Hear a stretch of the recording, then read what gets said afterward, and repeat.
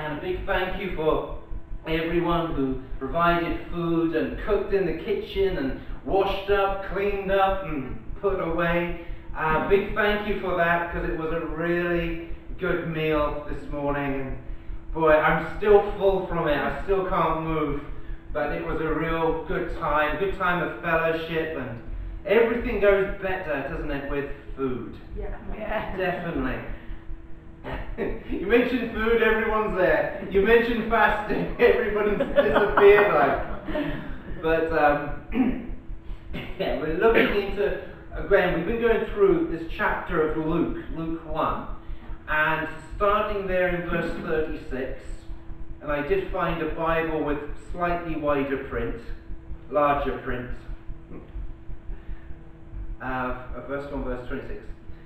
And in the 6th month, the angel Gabriel was sent from God to a city of Galilee named Nazareth, to a virgin exposed to a man whose name was Joseph, of the house of David, and the virgin's name was Mary. And the angel came to her and said, "Hail, you that are highly favored, the Lord is with you. Blessed are you among women." And when she saw him, she was troubled at his saying, and cast in her mind what manner of salutation this should be. And the angel said to her, "Fear not, Mary, for you have found favor with God. And behold, you shall conceive in your womb, and bring forth a son, and shall call his name Jesus. He shall be great, and shall be called the Son of the Highest, and the Lord God shall give to him the throne of his father David.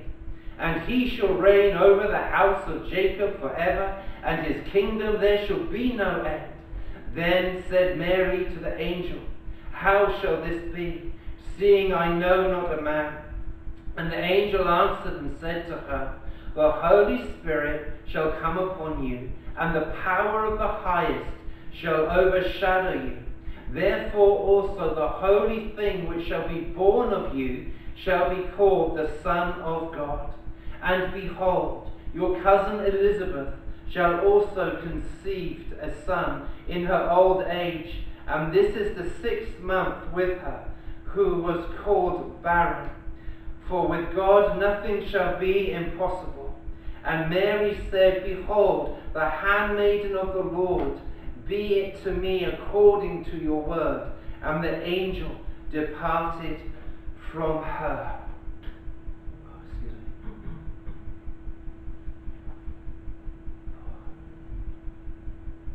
Sorry, just dizzy reading that passage for some reason. But anyway, Luke writes to the most excellent Theophilus meaning lover of God, and he reveals that Jesus is going to be born in poverty. And in the Bible, poverty and justice are referred to over 3,000 times.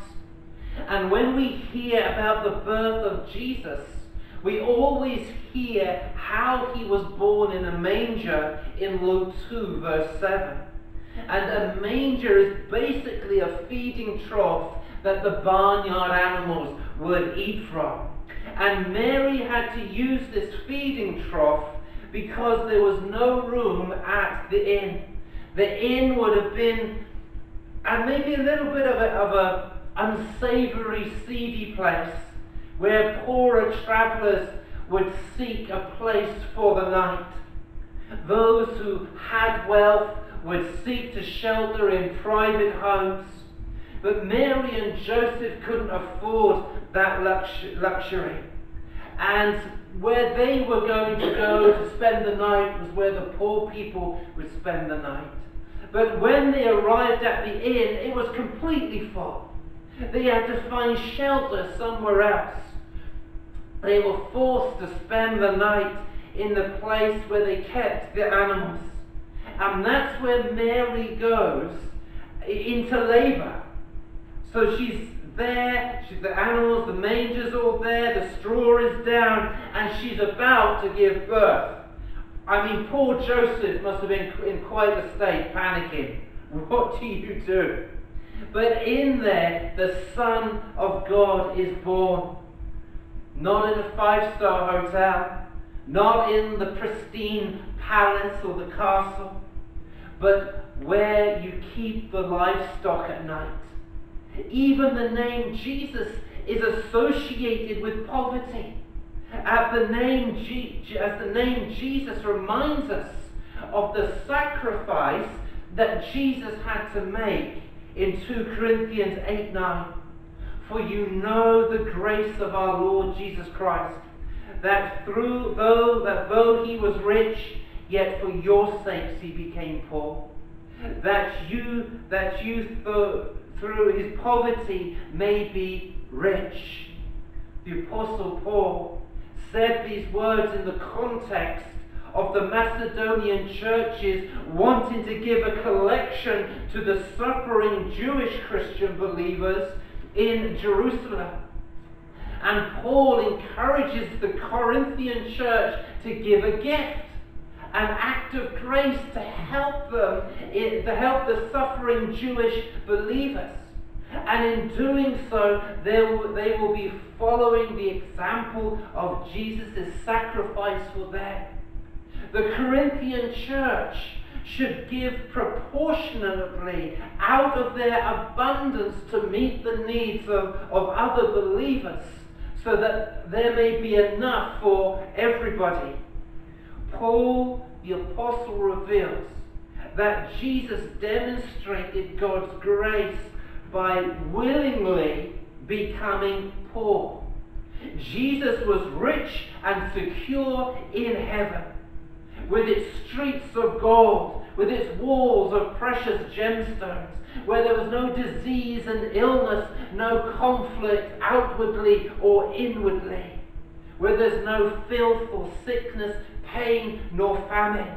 A place of perfect harmony, a place of perfect beauty and purity.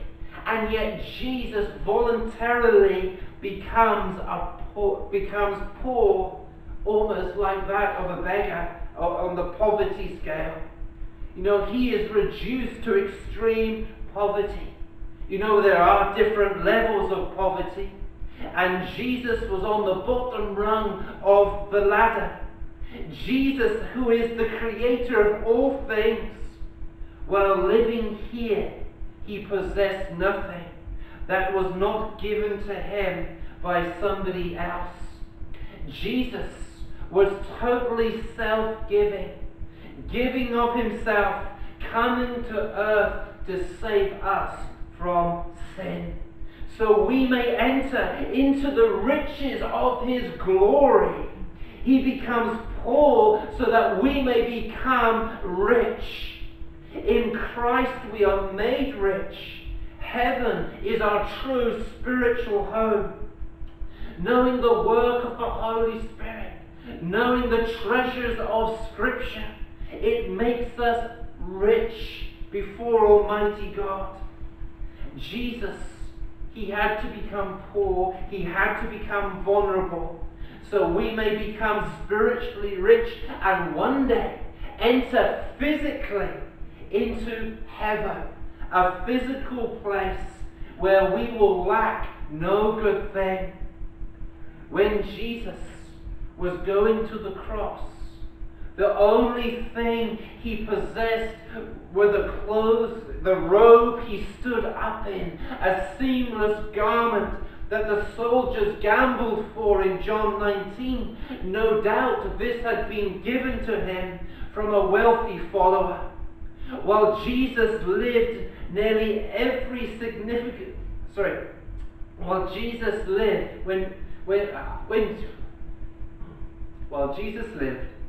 nearly every significant event, he used something borrowed. He borrowed a boat to preach from. He stayed in people's homes. He borrowed a donkey to ride on. He borrowed a room to celebrate the Passover feast. He borrowed a cross on which to die on, and he borrowed a tomb to be buried in. Jesus gave up his claims to all things so that we might be given all things. Jesus, who made all things, Jesus, who owns all things, lays it all down so that people like us who have nothing could be made the heirs of all things. Because of salvation in Jesus Christ, we become his heirs. We have an inheritance in Christ Jesus. Romans 8 verse 17, and if children, heirs also, heirs of God, and fellow heirs in Christ, if indeed we suffer with him, so that we may be also glorified with him. Jesus becomes poor, so we may become heirs. Most of us would be satisfied just to be merely being saved, rescued not so that we don't go to hell. We would be satisfied with having a quiet little corner up in heaven to spend all of eternity free from suffering. Instead, God has made each person who trusts in the Lord Jesus for salvation an heir to the glories and the riches of God's kingdom. For us to become heirs is an unnecessary act of God, but he chooses to make us heirs out of his enormous love for us. God is the creator, and we are the created. And he loves us so much that he sent his only begotten Son to die for us, so that whoever believes on him should not perish, but have everlasting life. And if we have that everlasting life, we have so much to look forward to in the glory. In this lifetime, we have our struggles and our difficulties and pains and aches and all those sort of things. But there is a place that we are heading that is free from all pain and all suffering.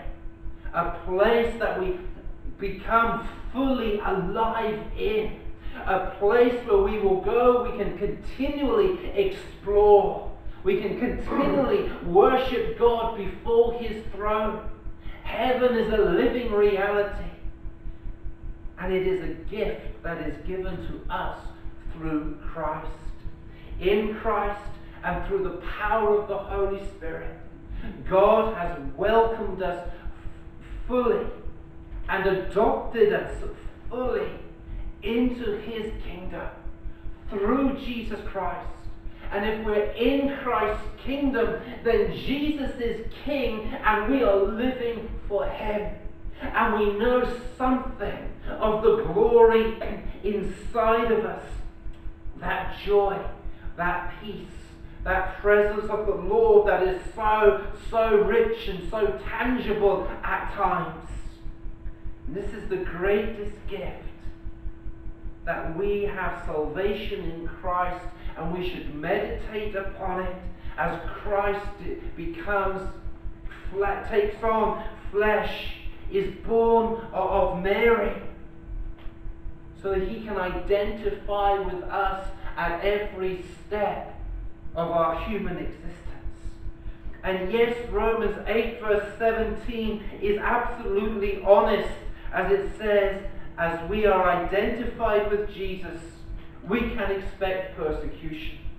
And it's going to increase.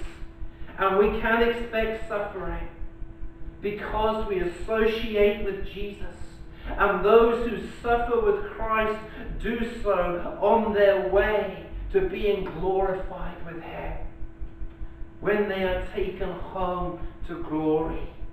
And the more you try to be like the Lord Jesus Christ, the more you try to depend on his Holy Spirit and follow in the footsteps of Christ, God the Father is glorified. He is magnified because you're being faithful and obedient. And as you're faithful and obedient, so you receive the infilling of the Holy Spirit. But at the same time, there are those who would seek to persecute and intimidate and ridicule and cause suffering to those who are in Christ, because we stand up for what the Bible teaches. And when you stand up for what the Bible teaches, you can end up alienated. You can end up isolated. You can end up feeling so frustrated because everyone else has a different world view than yourself as you are trying to walk in the footsteps of the Lord Jesus Christ. And so as you identify with Him, you know His riches, you get to know His strength, you get to know some of the things that Christ went through. And these things that they kind of refine us. But one day, if we are faithful, and when we enter into the glory, we receive the rewards for what we have done, as we have sought to follow Christ. Jesus becomes poor to rescue us, to save us from our sin. Jesus being born into poverty was all part of God the Father's great plan to save us. And wherever He places us, He asks us to be a witness for Himself, to shine the light out into darkness. And the darkness cannot comprehend, it cannot put out the light of the Lord Jesus that shines through us as we walk in obedience, even if it means suffering for Christ. As His disciples, His wisdom and strength in the things that are the things that seem so weak and insignificant. Christ being born a baby so vulnerable seems so insignificant, seems so weak. And yet it was God's power, God's strength being displayed. A baby, God's Son, poor and vulnerable, comes to reveal that Jehovah is salvation. And Jesus' name means Jehovah is salvation. And Jesus' name reveals His ministry to the world. As Jesus' name reveals what Jesus came to do, He comes to reveal the salvation that is in Jehovah. Matthew 1 verse 21 says, "And she shall bring forth a son, and thou shalt call his name Jesus, for he shall save his people from their sins." Jesus did not come to set up a business. He didn't come to overthrow the Romans back in the day. He didn't come to make everybody happy and throw a big party. Jesus came to save us from the power of sin, from the power of death, and from the power of the devil, to restore a relationship back to God the Father that sin has robbed us from. And in Christ, that wall of sin, that barrier, it comes down. And we are forgiven. And as we are forgiven, so we know the purity and the holiness of Christ cleansing our soul, setting our spirit free, so that we may walk in the riches of the Lord Jesus Christ. Jesus, He had to leave the riches of the glory behind, to come to earth, to be born into poverty, to save us. In the beginning was the Word, and the Word was with God, and the Word was God.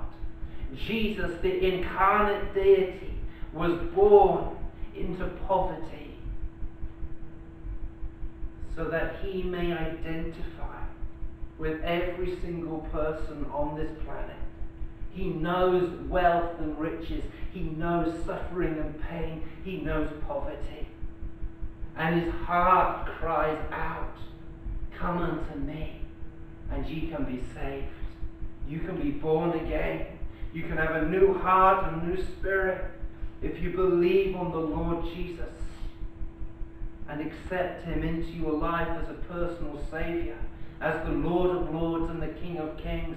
And if you believe in Christ, that's all you've got to do, is just believe in Him, confess your sin to Him, and allow Him to have control of your life and to come in. So as that happens, you step into God's kingdom. And as you believe and as you follow, so he equips you and he fills you with his Spirit, so you can keep following the Lord Jesus and be his disciple in a world that is in darkness and is becoming very anti-Christ in its approach these days with the secular humanism. See, Jesus is the way, the truth, and the life. No man cometh unto the Father except through Jesus Christ, who was born for us. Amen.